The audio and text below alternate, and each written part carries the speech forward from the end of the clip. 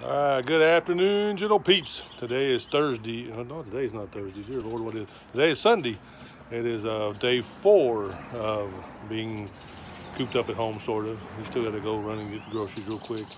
We try to wear the mask and do what we can to help.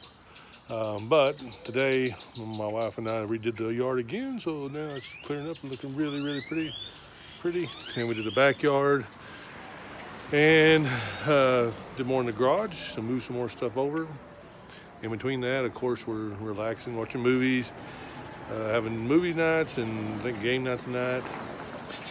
So make sure that you're definitely hashtag stay home if you can, and enjoy your family, enjoy your time with everybody while you can, because most of us work so much we don't get to see our family. So take this time to definitely spend some time with your family and do some things.